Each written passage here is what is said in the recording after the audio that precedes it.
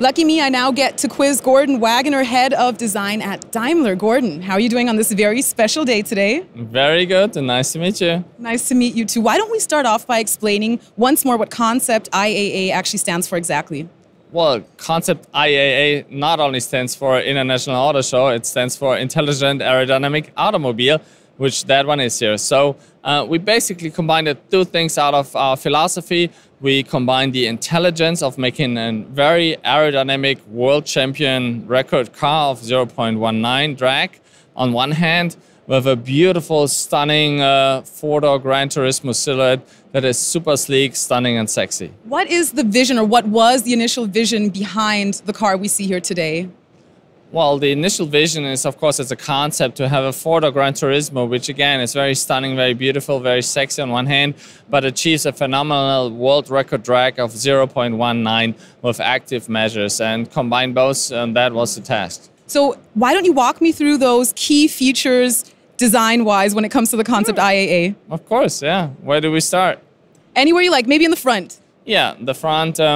Well, there's a couple of aerodynamic measures you probably talked about already. Active spoilers that pop out. The main thing is in the rear, this active spoiler that actually extended the rear another 40 centimeters or so, achieves that drag.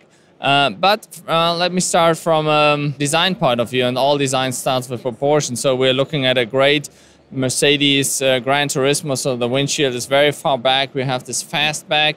The cabin is tapering. We have huge shoulders, so it's a very impressive, sexy shape that goes very much in line with our big coupes, like here the S-Class coupe, for instance, and all our historic coupes. And the cool thing in our philosophy is we're inspired by, let's say, 1930s Art Deco streamlined design, and this is what, in fact, makes not only aerodynamic, it also makes it beautiful. We have the cabin tapering, again, that creates huge shoulders. The car in side view looks like a designer sketch, has very small greenhouse, high belt line, you know, huge wheels, wheel arches and stuff like that. So it's very expressive on one hand, but the cool thing is we achieve it without any line, you know. So this is our philosophy, essential purity, you know, doing something that is really emotional, really beautiful, but very clean and tacky on the other hand, you know. So, yeah. So Gorden, given so many beautiful details, this is probably hard to answer, but what is the feature you are most proud of as head of design?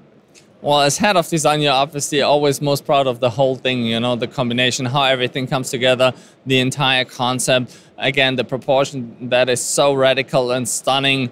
And last but not least, we must not forget about the interior, you know, because that is also a revolution on itself. And the cool thing is what is in this revolutionary concept car today, you can soon, very soon, in a couple of months, see on the street in one of our new products. Which one of the products? We're not saying that yet. How long did it take to develop this one? Let's start here. How long did it take for you to develop the design of the concept IAA? Dieter talked about it in the press conference, and it was about 9 months due to, you know, support of digital tools, which helps us to speed up the process. But again, we always need a clay model that's the reference for the shape as we sell real cars and not virtual cars. Yeah. What might have been the greatest challenge or the greatest difficulty, since this is the perfect combination, as you say yourself, of beauty and aerodynamics?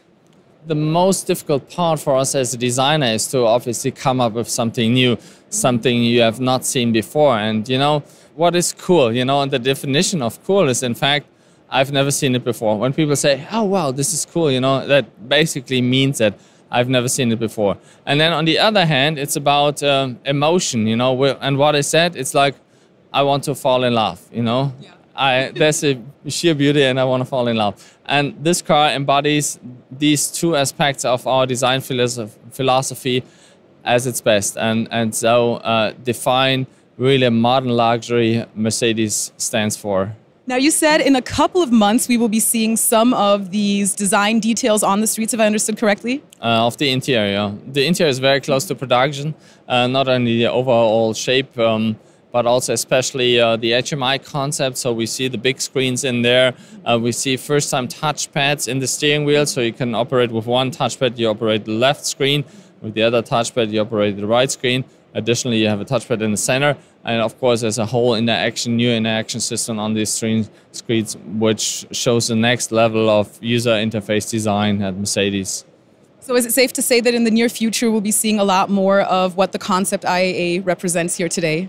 Yes, of course. Yeah, this is what our concept cars are made for. We did autonomous driving F15, which kind of showed the future of the year 2030, so a bit further beyond. This car is a little closer, let's say about 5 years or so, and the interior is less than 5 months. That's all I wanted to hear. I wanted to make sure we don't have to wait too long for that. So thank you. Very good. Yeah, it's my pleasure. Thank you, Gordon. Have a great day. Thank you. Take care.